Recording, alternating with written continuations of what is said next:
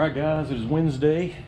Thought I would show a couple of modifications that I'm doing to the four-door here. Now this is something I've done a few times to my 55s in the past. I always change my dimmer switch out to, I basically tell them at the parts store, 1972 Chevy pickup. Anyway, it gets rid of the factory 55 one, which mounts from out here, and also the wiring is out here. If you've ever taken one of these cars apart, you'll notice that the three screws and the ring terminals and all that's always rusty, corroded, nasty mess. So I like to make sure that the wiring and all that stuff is inside the car. So this is just what I do to do that. I will basically take sheet metal and stick poster board or whatever behind that, and then draw it out with a fine tip Sharpie, and then cut it out, transfer it to steel, trace it out, and then cut it with 10 snips. And then I true up the edge with a little roll-lock disc. But anyway, I'll set it up inside there, and I've got a magnet on the back side, but it's absolutely flush right there. So I'll end up tacking this, tack, until it's fully tacked, and then grind it smooth. But on the mounting holes that's in there, the factory holes, I use 1/4x20 square nuts that I get at Lowe's. You can get a 4-pack of those for just a couple of bucks. They're CAD plated. What I like to do is put the nuts on bolts, just run it on a couple of threads backwards.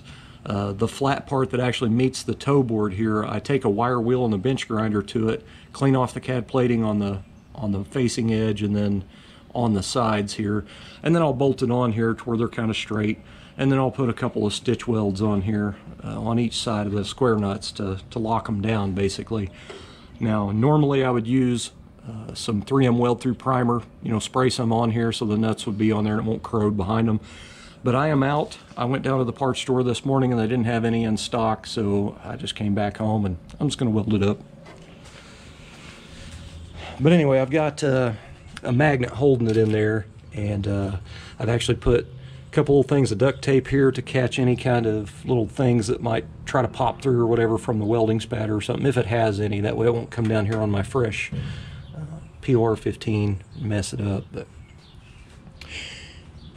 anyway, I did do a little seam sealer. I had just a little bit here, 2-part left over, and that's pretty much as far as I could get with it. That's all that was left in the tube, but it ended up working out.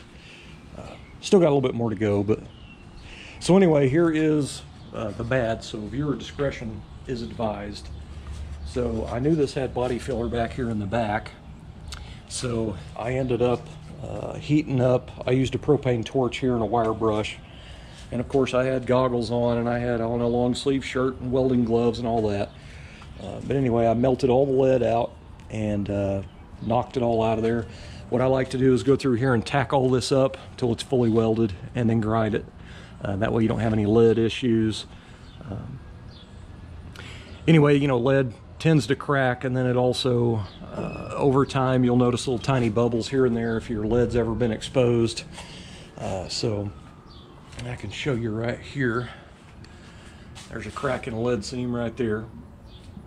So on my hardtop, I got rid of all the lead seams. It's all butt welded sheet metal through here, up here, and back here. I cut all the flanges out and built a piece and formed it to fit all in there, and then it's all butt welded and smoothed out. But anyway, so this, even though it looks bad, is not that bad of a repair to do out of flat sheet metal.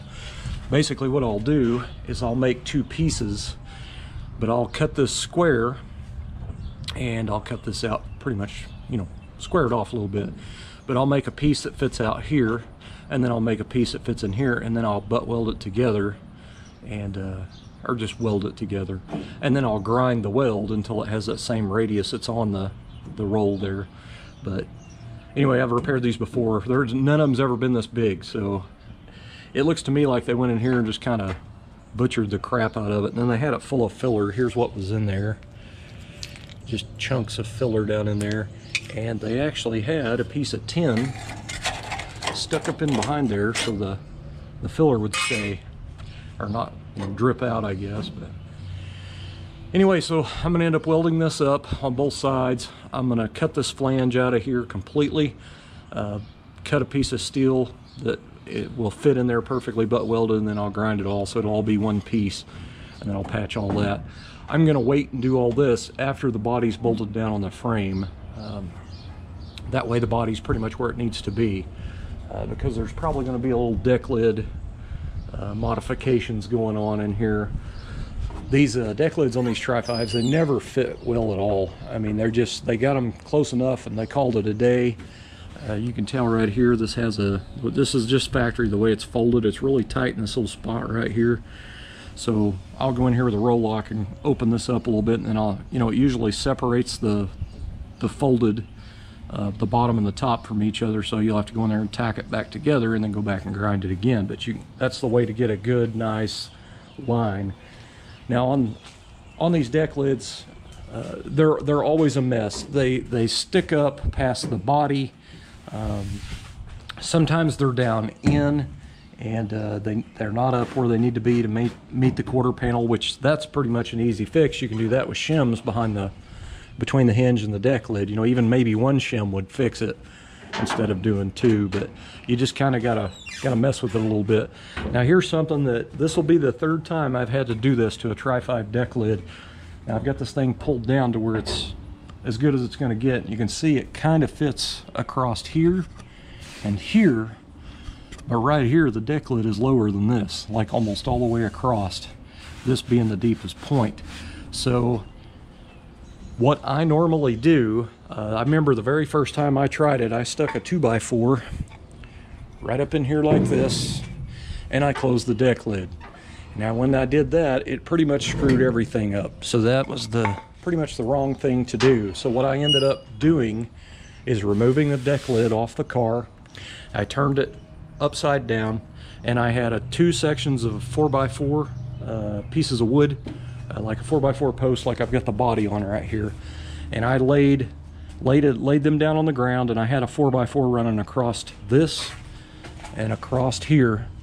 That way it was upside down, but it was leaning on this top edge right here, and I basically stood my whole body weight right in the center of that deck lid and just kind of give it a little whoop, and when I put it back on, it actually had bent it up a little bit higher. Right here in the middle, it was a little bit higher. So at that point, I took a 2x4 and a dead blow hammer, and I stuck it right at that edge, and I whacked that thing, and it actually got it down pretty even.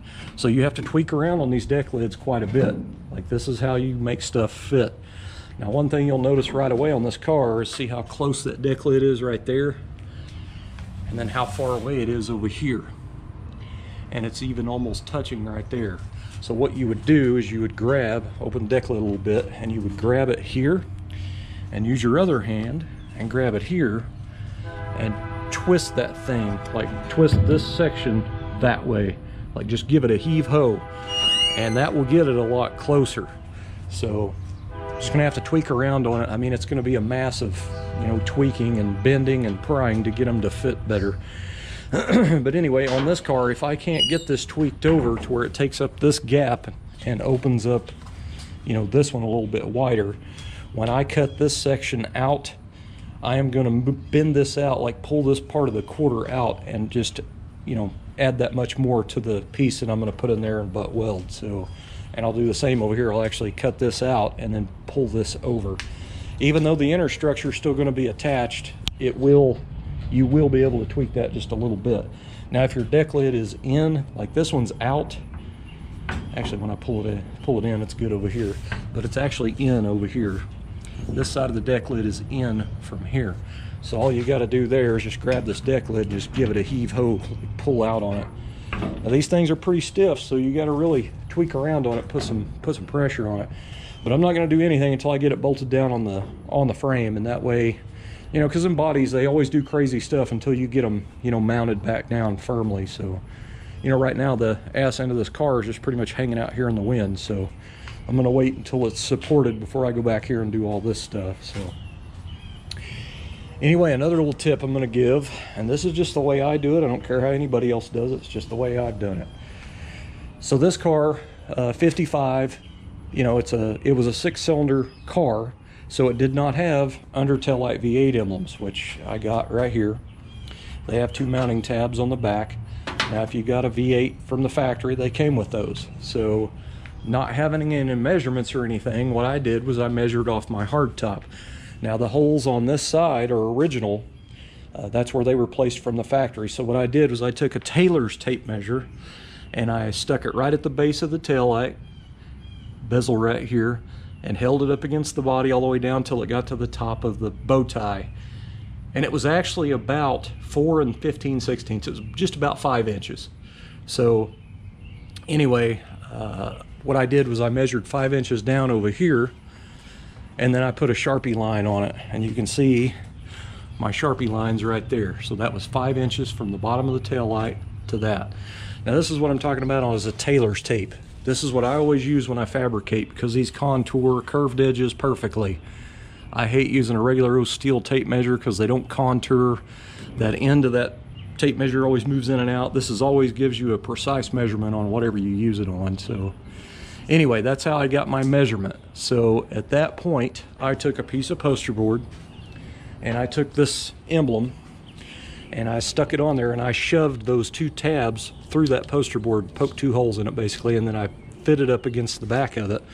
And I used a fine tip Sharpie and I traced it out. Then I pulled the emblem off the poster board, and at that point I cut it out with scissors, and this is it right here. When I punched that through, it actually made this hole a little bit too big, so I stuck this back on there and used a piece of tape to take up the slack. So anyway, this is pretty much that. So this is how you'll locate your 2 holes. Now, me having my lead seams out of here, it's easy to find center because this is dead middle. So what I did was I stuck the top of that bow tie to my Sharpie mark there, and I stuck that point right in the middle of that, and then pushed that up there, and I marked with a Sharpie the 2 holes. So there's your bow tie mounting stuff right there. Now another tip I'll give you, if you'll notice the tabs on the back of these V8 emblems, they are straight. This curves around here and it curves around here. So normally when you drill sheet metal, if it's on an angle, you'll drill it straight on whatever angle it's on. But in this case, you have to drill straight. So you know, use a spring punch or a punch and a small hammer and put a couple small indents in there and then drill it out, which is what I did. I drilled them straight, so the emblem fits on there pretty nice. So anyway, lots more work to do to the car, but thought I would give a few tips on that deal. But that's how I do my under taillight V8 emblems on 55s. So I guess that's about it. I just wanted to give a few little tips and tricks of stuff that I do. You know, at dimmer switch, always get it for like a 72 Chevy pickup. It's like 10 bucks at the parts store, and they're always in stock because they fit all kinds of GM vehicles, you know. So, and it puts the wiring on the inside of the car. I always like that. But anyway, guys, I'm gonna cut the video off, clean up my mess because it's getting awful dark. Looks like we're gonna have another thing of rain. Thanks for watching.